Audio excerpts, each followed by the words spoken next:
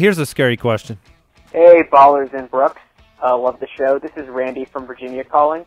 I just had a quick question. So I'm locked into my playoffs right now, but I'm curious, is it wrong to openly tank for playoff positioning? I probably can't get a bye, and my team and my opponent in Week 13 is already eliminated from the playoffs. So just wanted to get your thoughts on that. Thanks. Yeah, I get it. I've been there. You're looking at the bracket, the seeding, and you're going, oh, man, if I lose this game, I'm going to have a much easier run at the playoffs. It's wrong. It is wrong. So here's how it's wrong. The question was, is it wrong to openly tank? And it always is. You have to be sly about it. you got to slide in like, ooh, I don't really believe this is the better matchup.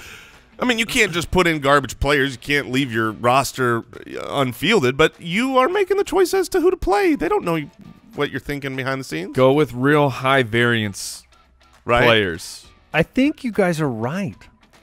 I mean, you can't get on the high horse and say that you're going to do everything for the integrity of the entire league in every circumstance without, it's disingenuous to your own team's chances. And if you believe that your team gets better by losing a matchup, it's hard to resist that human nature aspect of it. I've seen professional teams do this.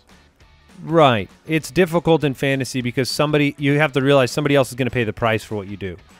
Somebody else will miss the playoffs. Somebody else will miss their seeding based on the fact that you're making a decision about your team. And that's where the balancing act is. And somebody else might miss the playoffs when I put my best team in there and kick them out. I mean, it's hard because you can't. You have to draw a line in the sand. Yes. And if you don't draw the line in the sand, it leads to problems for your league. For example, what's to say you don't get a question about, it's in my best interest to drop good players because they will get picked up by another team that will beat an opponent that I need to have beaten. That's in the best interest of your team, but then you're damaging the integrity of the league there too, right? It's a slippery slope. If I drop players so Mike can pick them up to beat Jason because I want to make the playoffs over Jason, that's the same logic. But that infers, kind of like a one-sided collusion where two teams are working together to beat one team. That's always going to be wrong. The line in the sand to me is obviously collusion is a clear line in the sand. Two teams cannot work together to beat a team, and then the other line in the sand, and I think this should be a rule in all leagues, is you have to field a legitimate roster. That's right. You can't leave people off your roster, and be like, oh, I'm benching my team. That would be objectively wrong. Yeah, I think as long as you're playing guys, it's hard to say that playing a suboptimal chance to win is the wrong thing to do if it's the right thing for your team. Now, having said all that, it's real easy to look at the matchup coming ahead, and then you screwed the pooch on your process, and now you've put yourself up against a team who blows you out. Yeah, and you didn't think you could miss the playoffs, but all those other teams won, and then you lost. How would you feel this week, Jason? Because you are in our league of record. You're like tied with two other people. You have more points. You're in the playoffs.